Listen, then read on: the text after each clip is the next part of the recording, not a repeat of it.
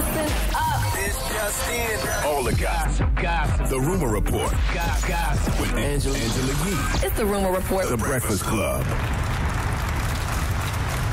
Well, Monique was on the David Banner podcast, and one of the things she talked about is placing fame over being a mother and being a wife. She talks about sacrificing in order to get to where she got to in Hollywood. Here's what she said. When he was a little boy, I wasn't interested in being a mother.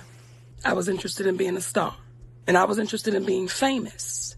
And I wasn't interested in being a wife. I was interested in taking pictures and red carpets and signing autographs and traveling the world. So I didn't really put the focus in.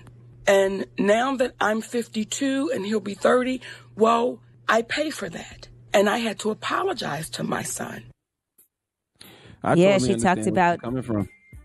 She talked about just being a black mother and having to fulfill several different roles across the economic, social, and emotional divide. And she was like, basically, you see this big house, you see that basketball court, that pool. She was like, don't complain because I got to go. And that's a fact. That was what she was saying. I totally get where she's coming from. I wouldn't call it chasing fame. I would just say, trying to establish yourself and your profession so you can provide, but you do realize that at the end of the day, it's about family first before anything. Yeah, sometimes chasing that check and chasing that money means nothing when your family doesn't know who you are, doesn't like you. It ain't enough basketball courts, pools, cars, anything, Right. It got to be family first. At a certain period in time, entertainment was the priority for her. And so that was a choice that she now apologizes for and pays for. All right. Now, NBA players and owners want to salvage this season no matter what. According to ESPN's Ramona Shelburne, she said on Outside the Line, she said if they salvage the season in July, if it's in August, if it's in September, so be it. Some of the games were suspended indefinitely March 11th, starting then because of the coronavirus pandemic. And so now they are trying to brace for the possibility of mid to late June for when that season might resume. Yeah, I wonder how that's going to feel for them, though. I wonder how that's going to feel, though, because, they're not working out together. So, you can lose your rhythm as a team. Some of the brothers might get out of shape. I don't know. Right. I wonder how that's going to be. That's going to be kind of tough for them just to get back into the swing of things. I still want to see it, though. I still want to see some ball pause.